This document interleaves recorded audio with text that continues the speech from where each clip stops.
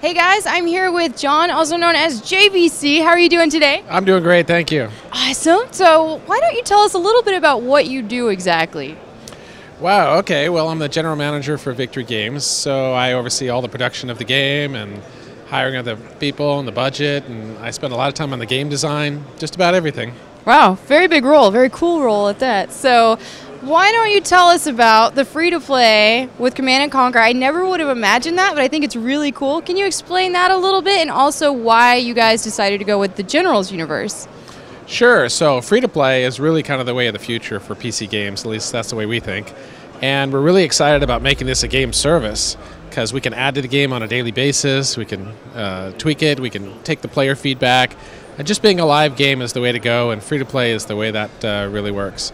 And as far as the Generals universe, of course, that's the #1 ask from our fans has been, build us another Generals game. So with this new platform, this new engine, we decided Generals was the first one we wanted to do.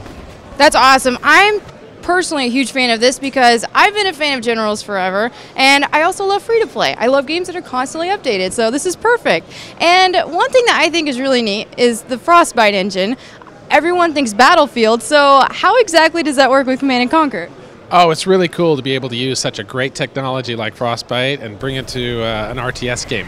No one's done that before. We get all the benefits of the beautiful graphics, all the destructible environments, and all the physics that goes on. It's really cool, and to add that to an RTS gameplay, it's like no other.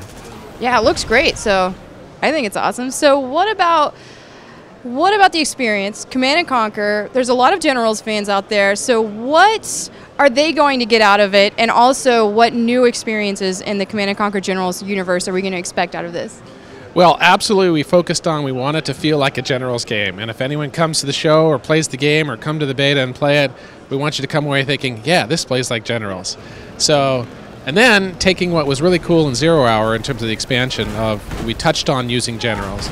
Now we've really gone deep into all these new Generals. Each one has its own player powers, specific units, different tech trees.